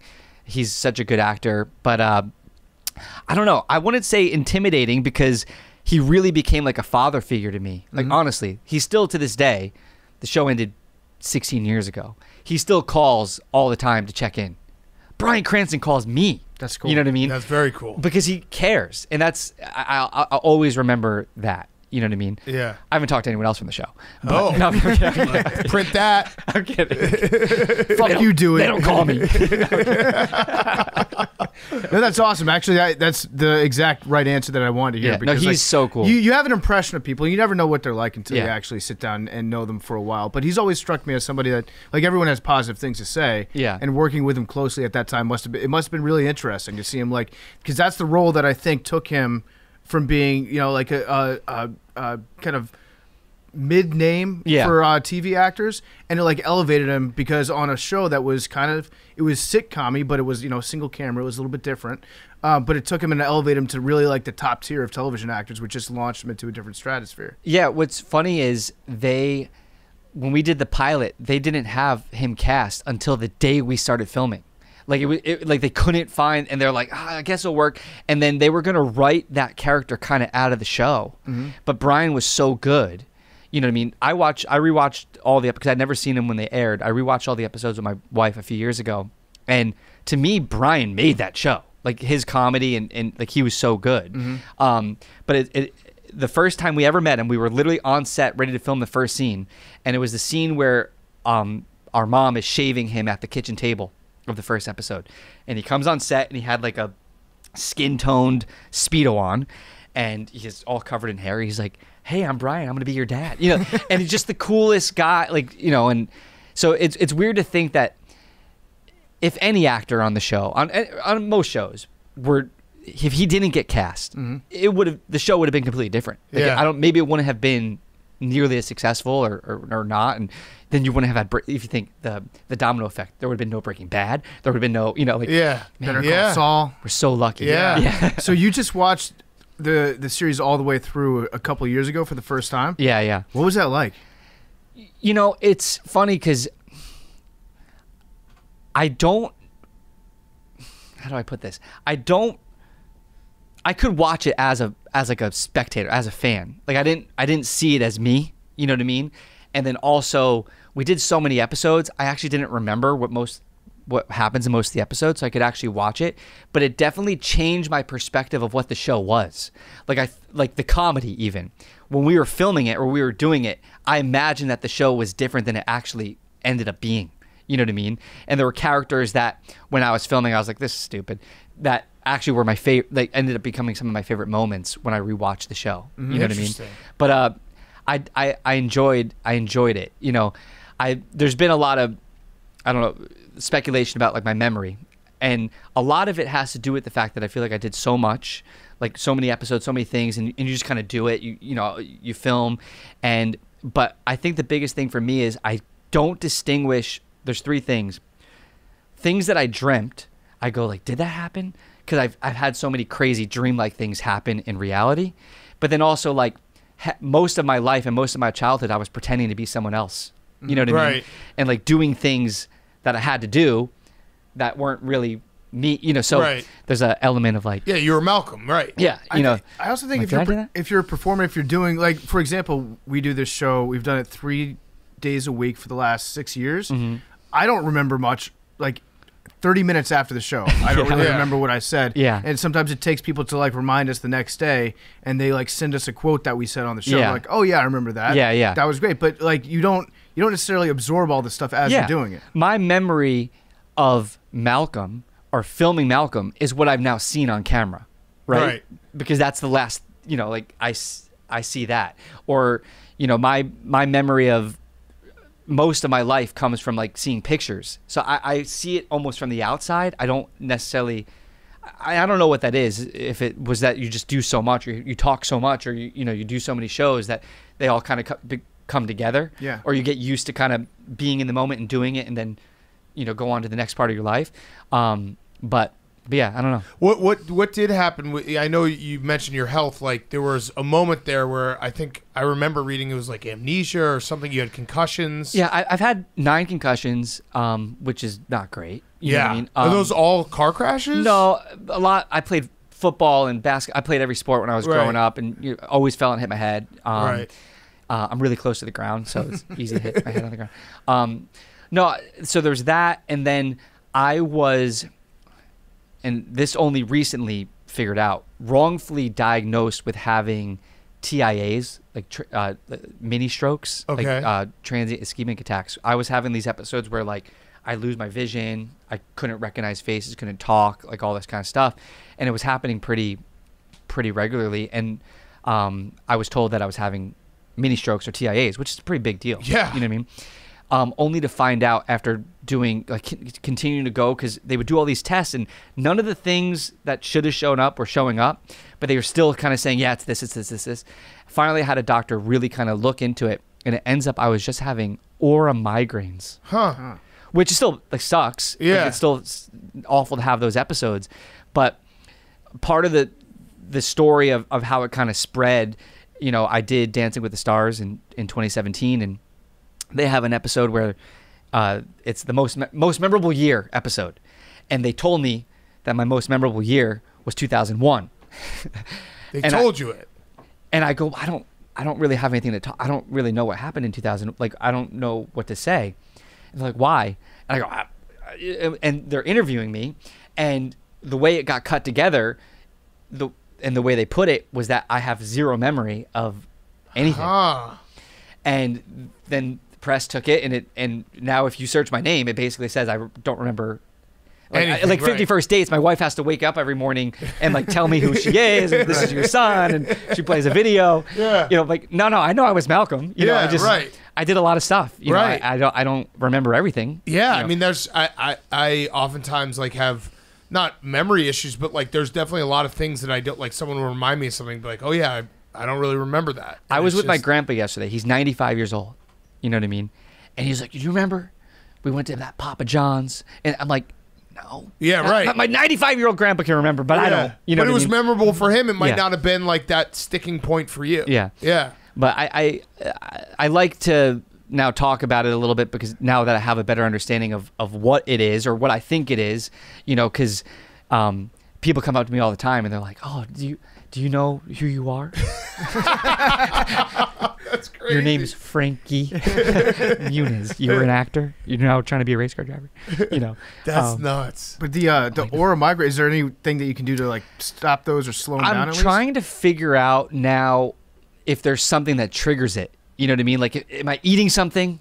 You know what I mean? Or is it high stress situations? I'm trying to figure that out now. But I haven't had one in a few years. Oh, good. Knock on wood. Yeah. Yep. So now, right now, I can't see. Yeah. You're allergic to olive oil. It was. It would be great for the show. Might have fixed it. Yeah, it would be great for the show if you had one right now. I'm not saying Do you want a anything, fake one? Yeah. Where am I? I have another random thing I read that is kind of a sad one, but you met Dale Earnhardt right before he passed away, right? I did, yes. That's nuts. I was at the 2001 Daytona 500 because Malcolm had premiered the year before. I was the Grand Marshal. I drove the pace car, and I was a big racing fan at that point. And I got to go into the driver's meeting, and as everyone was getting in their cars, I was on the grid. Dale Earnhardt came up to me, and he goes, "I just have to say," he's like, "You've brought me and my daughter so much closer, your show." He's like, "I love your show. I'm a huge fan." I'm like, "Oh, Dale Earnhardt." Yeah. And he signed my jacket, and he got in his car. So, like, other than his crew chief, essentially, I was the last person to talk to him. And we were in the M&M's car, Ken Schrader's pit, and he's the car who crashed into Dale Earnhardt. And my mom was hanging out with the owner of the track, and after the race, everyone was kind of worried, but nobody really knew anything. And I went to the hotel to watch the Clippers game. I ran upstairs to watch the Clippers game, and it was like breaking news. They announced that he had died. And I remember I ran down to the lobby to tell my mom, and she was with the track owner and everything. They didn't even know. I broke the news to the whole bar. Holy fuck. And like, it was just a crazy, like, super somber experience. That's insane. That is, yeah. And So how old were you? 15, 16, 15, yeah. They let you drive the pace car. Yeah, it was a Pontiac Aztec. Yeah. And that didn't deter you at all from wanting to be a race car driver? I mean, obviously, you know, there's danger in racing. I think that specific incident changed the racing world in a huge way to be a lot safer. They implemented the Hans device then after that. And, like, you know, obviously, you know, in the 60s, 70s, 80s, like, people died. You knew that 2 or 3 guys were not going to make it through the season. You know what I mean? It's definitely become a lot safer. Granted, you're doing something dangerous. My thing is, you know, an air condition can fall out of a window and crush me today. That's my biggest fear. Well, it really is. You really don't know. Right. You know, I know when I'm in the race car, I'm trying to go as fast as possible, and I'm not saying that you feel invincible. You know something can happen, but you can't think about that. Right. Like, if you're thinking about that, or if there's fear in you, then don't be a race car driver. You're not gonna be fast. Yeah, you know? that like watching F1, like the Drive to Survive, when they're talking about having to be on the edge and just always be like pushing to that limit of you're basically almost crashing at all times. At all times. And if there's anything in you that's like, I don't want to get to that you just got passed. Yeah. You're done. That's when you retire. Do you think people getting into F1 right now just from the Netflix, like, we're very casual fans, do you look down on it at all? No, I think it's awesome. I mean, because I was racing open wheel cars 15 years ago, and it was being in the U.S., nobody really understood what it was. I would try to explain, like, you know, IndyCar, Formula One. They're like, is it NASCAR? You know, people really knew that. So it's kind of cool that, you know, motorsports in general in the U.S. is growing, and I think, you know, more F1 fans will bring more IndyCar fans, which will bring more NASCAR fans. You know, because once you get into the sport of racing, once you get into kind of watching it, you understand it more, and the stories and what drivers don't like each other, and that's kind of what becomes fun about it. You know what I mean? I think that's what you know, Drive to Survive did so great for Formula One, is it showed people the personalities and what goes on behind the scenes, and you know, and some of the drama. So when you watch on track things that happen, it means more to you. Yeah, you know what I mean? No, the fastest way to get fans is to show them rivalries and then also let them figure out what the GOAT debate is. Like, who's the GOAT? Yeah. So who's your GOAT of racing? And it could be any racing.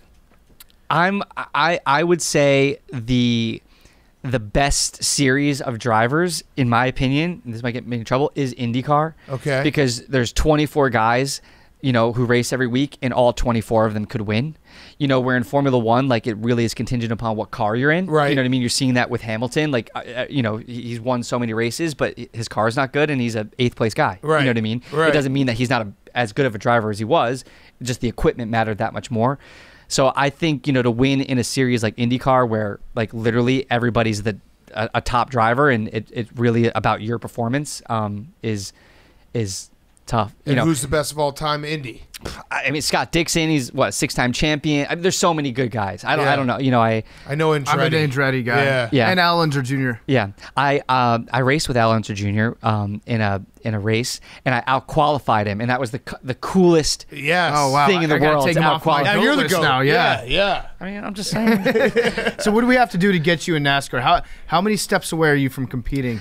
I mean, I've been racing, like I said, I've been doing stuff to prepare, because obviously racing NASCAR or racing stock cars, although it's racing, and I've been a race car driver, it's like comparing Olympic diving and Olympic swimming. They both involve a pool, but they're very different. You know what I mean? Like the racing styles. So I've been doing a lot of oval races and stock car races just to kind of to hone that craft.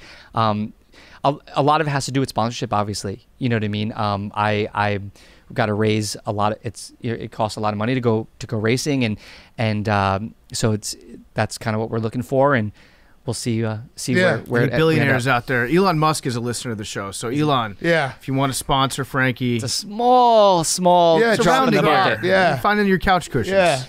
But I'm as a race car driver, I know that there's things that I need to do for companies and for things, and I'm willing to do all those things. You know what I mean? Like I want to be a race car driver. Like I said, I'm not doing it as a fluke or so whatever I've got to do to get in the car and win races. I'm ready. That's awesome. All right, so I had one last question. It's a Roback question. Go to roback.com, put in code TAKE for 20% off your first purchase. RHOBACK.com. Q-Zips, hoodies, polos, everything, roback.com. All right, last question. True or false, you want to work at Barstool? Or you did at one point want to work at Barstool? I would love to. You hit up Dave, didn't you? Is that how the story goes? No, I don't know how we got connected, but I DM'd him, and I was like, dude, like, let me work at Barstool. He's like, well, what would you do? And I was like, I don't know.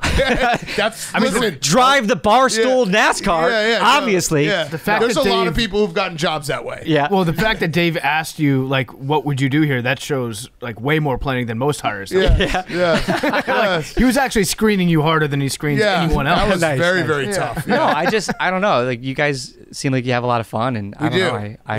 I want to have fun. Yeah. I mean, you have a crazy, like, career history with everything you've tried. We should probably just add Barstool to it. I'm still down. Let's get him on the team. All right. Yeah, absolutely. Well, Frankie, this has been awesome. We appreciate it. Best of luck in the racing. Thank you so much. Let's get you in NASCAR. I'd love it. Frankie Muniz is brought to you by our great friends over at Game Time. Game Time is a ticketing app that makes it easier than ever to score last-minute ticket deals on sports, concerts, and shows, and they guarantee the very lowest price. You can find MLB tickets for under $15 all in on Game Time. Yankees tickets as low as $14. Red Sox, $14. Mets, $13. Braves, $14. Cubs, $12. You name your team, Game Time has the hookup on deals for you to get out to the ballpark.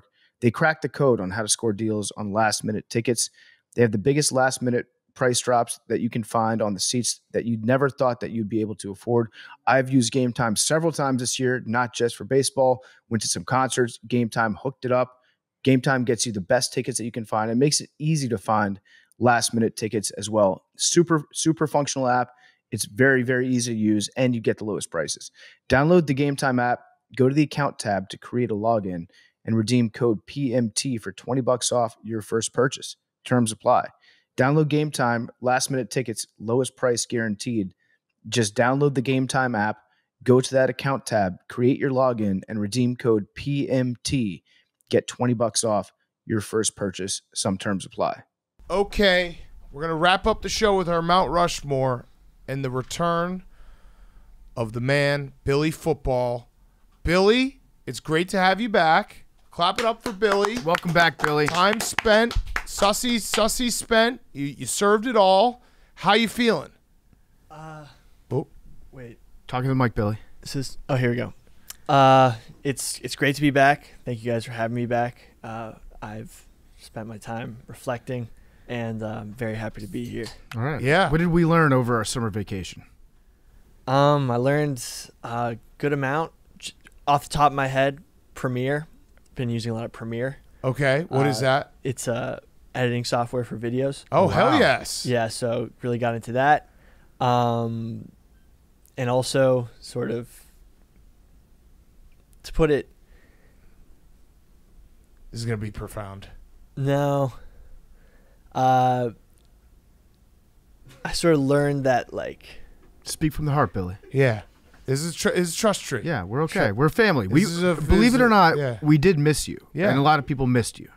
Not like every day, but we missed you at some points. There was definitely No. points. Like when Zach Wilson's mom started fucking a bunch of moms, I missed you. that's hearsay. Okay. That's libel. I like that. It's Yeah. not- It was libel written on the Instagram comment, and anyone who says it is then committing slander. I do have Okay. a question about that for you, though. Yeah. Wait. Was- He's got to say his profound thing. Yeah, say your profound thing. It's hard to express into words, but probably just humility, and just sort of, sometimes you get into headspaces that you can't really see what's right in front of you, Right. and you're not really aware of things because you're in the thick of it, and you can't see out of the woods from the trees, and sort of got a different perspective. Sometimes you got to, get out of the situation you're in to realize what that situation actually is, and that's sort of what happened. I like that. That's great. That was supposed to be the point of it, and I feel like if that's how you're feeling coming out of it, then it's good for all of us. Yeah. Yeah. So in terms of the Zach Wilson thing, he fucked his mom's friend, right? It wasn't his friend's mom. Right. It was allegedly his mom's friend. Because that's it. I was thinking about that the other day. That would be a different story. Correct. You broke the code, as John Morant would say, if you fucked your friend's mom. Well, the reason why it was never clarified is because it's a lie.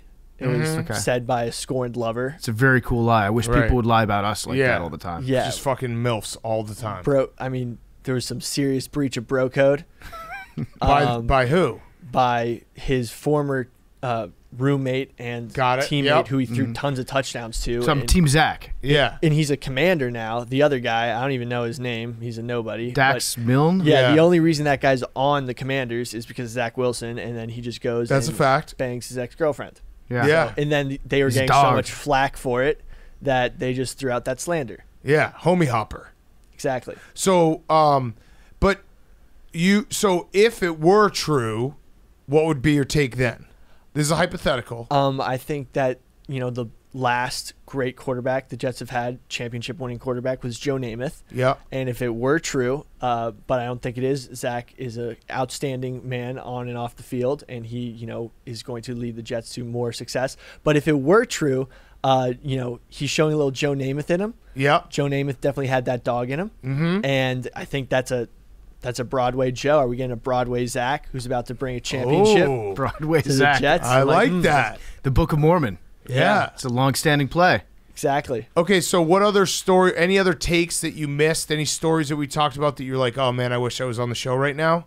One thing I did realize over the break was, those first thing, Jack Nicklaus is pronounced Jack Nicklaus. You found like a bunch of clips from 1920. It was actually impressive. I think that those clips were the original way they pronounced his name, and just over time it's been butchered, and he just hasn't had the effort to correct everybody. Okay, so one problem though is you didn't watch those clips as like a kid.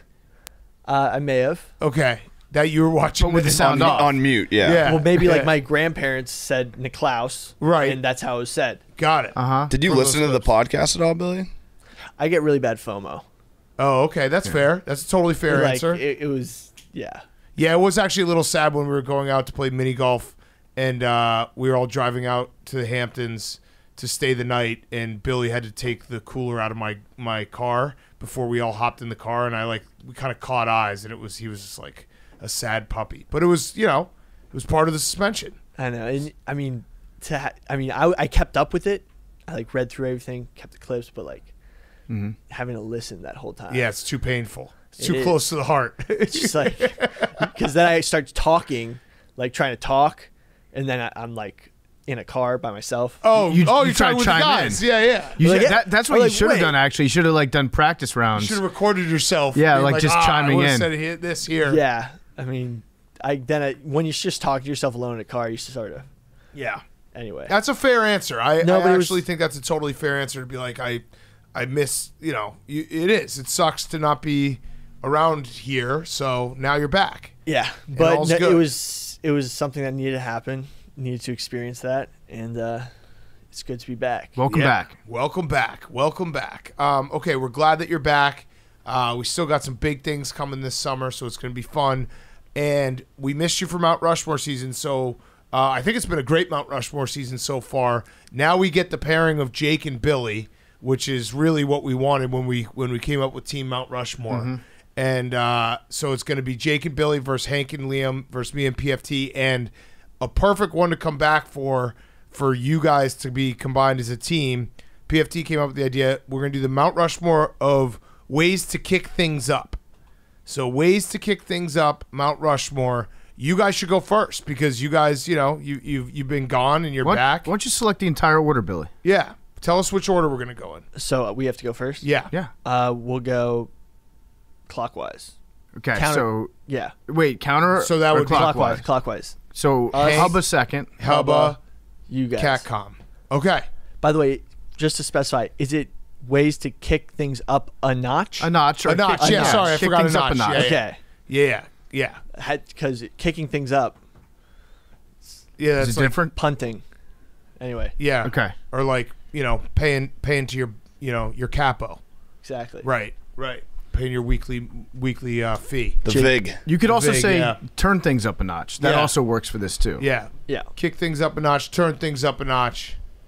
Okay, here we go. 1-1. Billy and Jake back together. How did the process go from your perspective, Jake?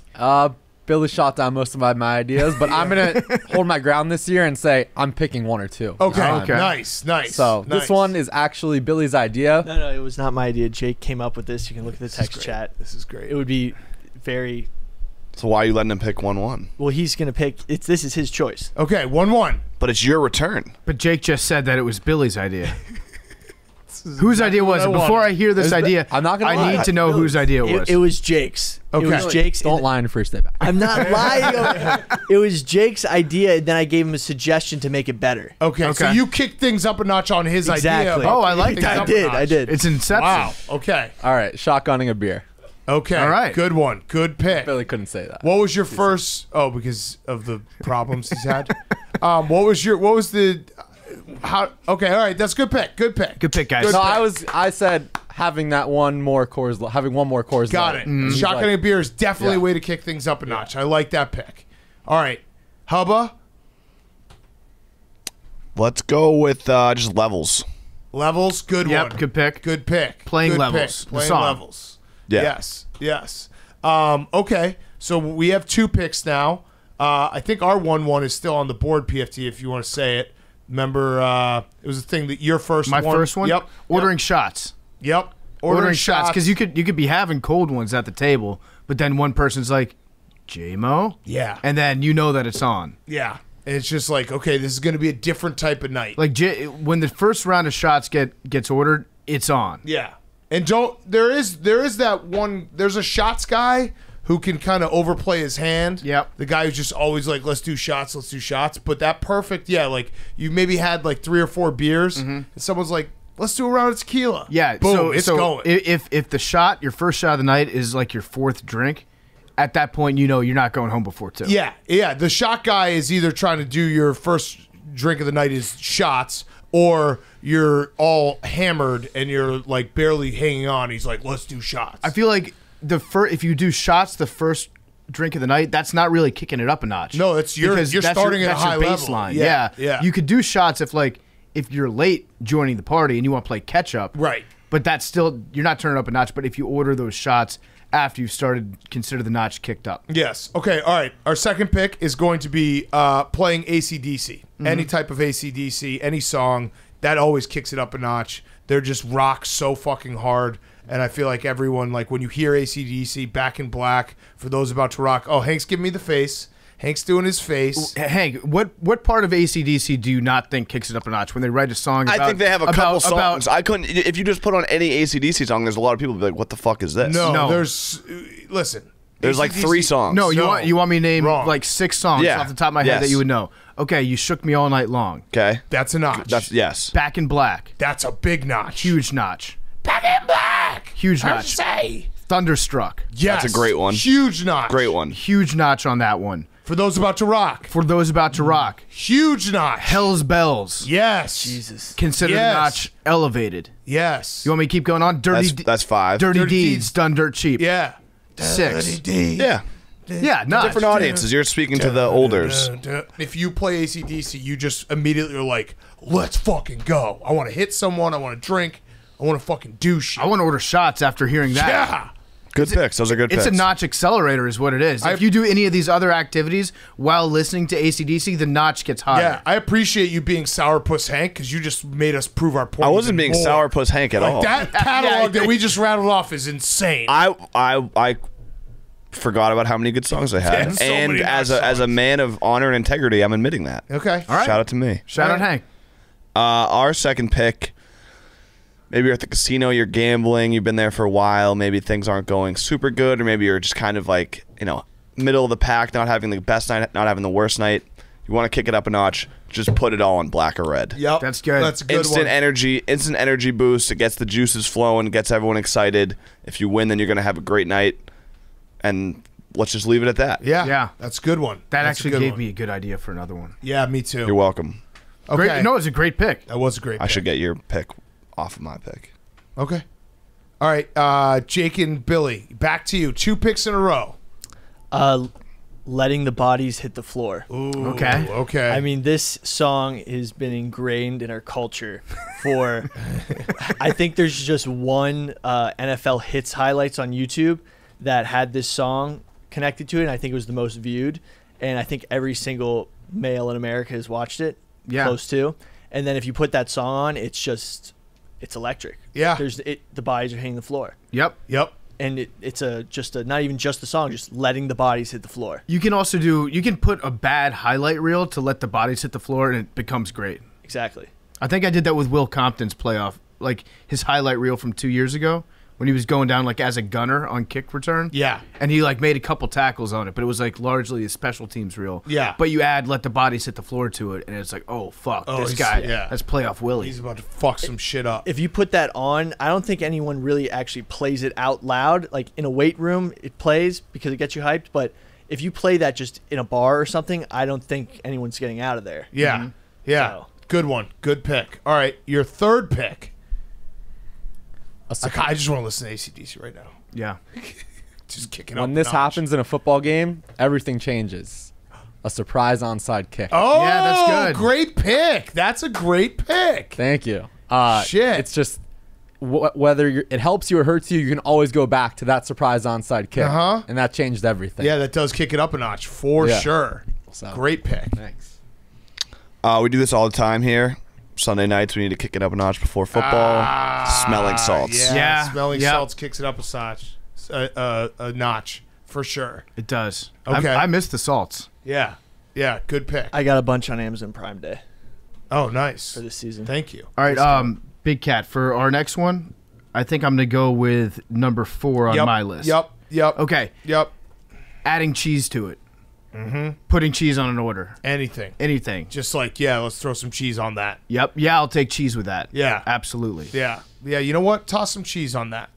Maybe some pepper jack. Might be cheese. Yeah. Pepper jack really kicks it up a notch. Melt some cheese on it. Yes. Adding cheese. Billy took exception to that.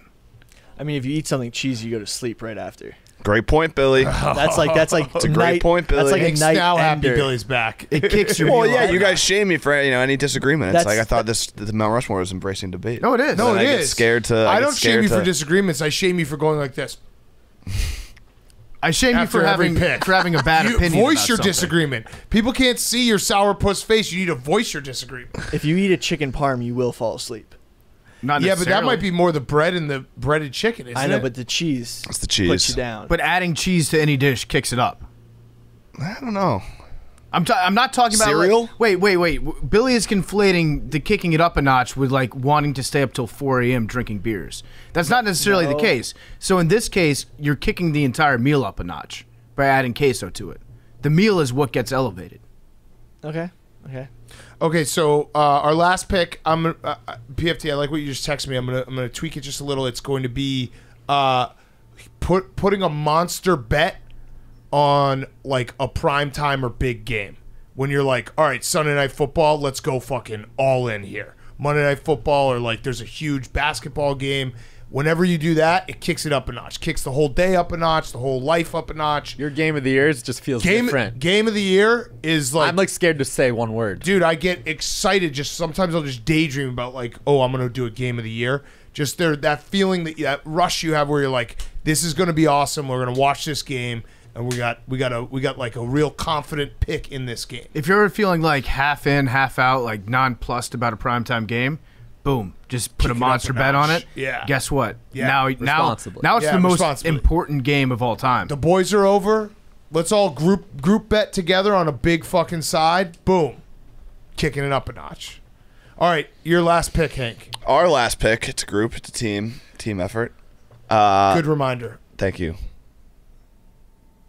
Our last pick is going to be committing a crime. Oh, That's good. that does kick it up a notch. It kicks it up a notch. It could be something minor, even just like, a light goes yellow, then red, but you're like, fuck it, I'm just going to speed right through anyway. Could be like, maybe the bartender's not giving you any looks. You reach over the bar or something. Oh. Anything, or it could be high level, like robbing a bank, robbing a gas station, whatever it may be. Yeah. Committing a crime kicks it up a notch 10 out of 10 times. You know, my theory about bank robbers is I think you get away with robbing banks way more than we're told. Yeah. Because nobody would rob a bank. We only hear on the news about a bank robber getting caught. You never hear about the guys that rob banks that don't get caught. Because they don't want to be embarrassed. Yeah, I'm pretty sure, like, what is it, 60%? I think we might have looked it up a while ago. I think like 60% of bank robberies go unsolved. Yeah. It's Sundance Kid. It's a great The business GOAT. model. Yeah. Okay, good one. Thank you.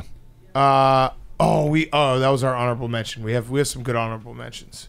Go ahead. This one's deep in the bag, but historically, when you really wanted to kick it up a notch, and like you had a bunch of dudes and you really wanted to motivate them and get them going, you burn the boats. Burning the boats. Burning the boats. Yeah. Burn the boats. Many times in history, guys were like, "Oh, we want to go home. We want to not keep it going," and one dude was just like, "We're burning the fucking boats." Yeah, Put we're cash burning in the boats. ceiling. Yeah. Cash the ceiling. Cash the seal, we're coming back. Yeah. Yeah, burning the boats is good. When I was in Nashville a couple weeks ago, that was like our motto for the trip. We just kept saying, burn the boats. Like, didn't matter what we were doing. Yeah. It just, if you say burn the boats, it gets the boys pumped up. Yes. Okay. All right. Honorable mentions. That was a good Mount Rushmore. Honorable mentions. We did have on our list that missed the cut for us is just putting all the windows down or taking off the sunroof. That always kicks it up a notch when you're driving on the highway. I was going to steal Game of the Years from you, but I didn't. So shout out to me. Wow. We were too. Really? Yeah. Doubling down fucked up. in general. Just when you double down on anything. Yeah. You know, at the Yeah, casino, that was. I had one similar, but But when you do when you're supposed to, it Bet doesn't feel like responsibly. you're No, it does. No, though. it doesn't feel as risky. Even You have to even do when it. you do it, you're still Like kicking 11 up a against notch. the 6. Well, so doubling down either in the course of a hand of blackjack, that's kind of kicking up a notch. But if you just decide to double your bet, you Oh, win a yeah, bet and then yeah. you just double it. yeah, you let it ride. I thought you Yeah. were talking about 11 versus 6. Yeah, letting it ride. letting it ride. Yeah, letting it ride. Doubling 12. Yep. Doubling on 12. Cocaine. Do it responsibly. What else? I had Turning on- another football one. Turning on Sandstorm. Yep. Oh, yeah. Sandstorm. I had Sandstorm's a we great had going for 2 in the first quarter. Yeah. Like Yeah. Steelers 8-0. I like that. Yeah. Flea flickers. Mm-hmm. Just in general, kicking up a notch. Yeah, Feels like it does. a gadget play in general. Yeah, gadget play kicks it up a notch. Just kind of fucks the whole flow up. Dessert. Dessert. I had that on my list, but I had Like sometimes you're like, I'm not going to get dessert, but when you're having a dessert night, I mean, you probably have dessert nights all the time, but like sometimes it's like, yeah, that was uncalled for. But like some people, it's like You literally were in my house and I gave you ice cream. You It was- said, "Do we have ice cream?" And I was like, "Actually, yeah, we do, because we always do." yeah, that was And a then you rhetorical just did question. that. Yeah. No, but yeah. Like sometimes, like you go to dinner, if it's like a weeknight, you're like, yeah, I'm good with dessert. But if it's a dessert night, it's like you're kicking it up a notch. I think lighting a dessert on fire is cool too. Yeah. Lighting anything on fire. Yeah. Good point. Yeah, Lighting anything on fire. Starting a fire. Shooting into the air. Yep, that kicks it up a notch. Beer before noon just kicks it up a notch. It all like that's because the notch is so low that just one beer before noon is like, Billy, don't get ideas. That's like, you kick it up a notch when you're the first guy. If you're like on a trip or something and you just crack that first beer, being the first person to crack the beer on like a guy's trip, that always kicks it up a notch. The rest of the day is going to be effortless at that point. Yeah. Smooth sailing. Yeah. I had Steve Adazio videos. Yeah. Yep. Steve Adazio. I think Billy would agree. Waka is like Waka Yeah. yeah, Flame. Waka Flame. Yep. It's very That's hype. good. Turning on Gremlin mode. Yeah. Yeah. What else? You guys probably don't know that song yet. It's a kind of underground. Been listening Hot to it a lot. sauce. Hot sauce in general. Yeah. I also, this one, you guys can tell me if this one's way off, but I think just throwing a ball around kicks it up a notch. When you're like maybe sitting around and you get a ball and then it's just like a ball enters a room because you can't just not throw a ball around if you have a ball, and then it slowly like becomes like a game and then you're tossing it and chucking it. I think that always kicks it up a notch. Yeah, I was it gets the blood flowing. Yeah, like if right. You're all just sitting around and you're like, let's go outside. Yeah, like if I had a just throw tennis ball right now, I was yeah. chucking it out, you guys would, all of you in this room would be like, yo, pass that to me, and then it becomes like a thing. Yeah. Big Booty Mix 13. Any big booty mix. That's for the younger crowd. Yep. That's a good Sure. one. Shout out to the friends. Yep. Ooh, when you were younger, a belly flop or a cannonball Ooh, yeah. at the pool party. That was Pushing someone in the pool always kicks it up a notch. Yeah, you can't Puts do that everyone on anymore though edge. with phones. I know. You can't really prank somebody who's fully clothed. But that does kick it up a notch because everyone's like, oh, who's going to get pushed in next? Yeah. Pantsing someone. Oh, great one. Tearing their pockets off the back of their jeans. Yes. Farting in public. Okay. Well, explain that one. Go on. I don't know. Just like, I guess maybe it doesn't kick it up a notch. Is it a rush? You get a rush from that? Yeah. Backflips. All right, I take that back. Oh, So- no. it's honorable mention. Yeah. Pulling into a McDonald's randomly on a road trip. Kicking it up a notch? Nah. Yeah. Nah. But is it random on a road trip? everyone's It's also like oh. part. That's like expected. No, but it's like you usually want to get like a. Pulling into a strip club on a road trip. Ooh, that's good.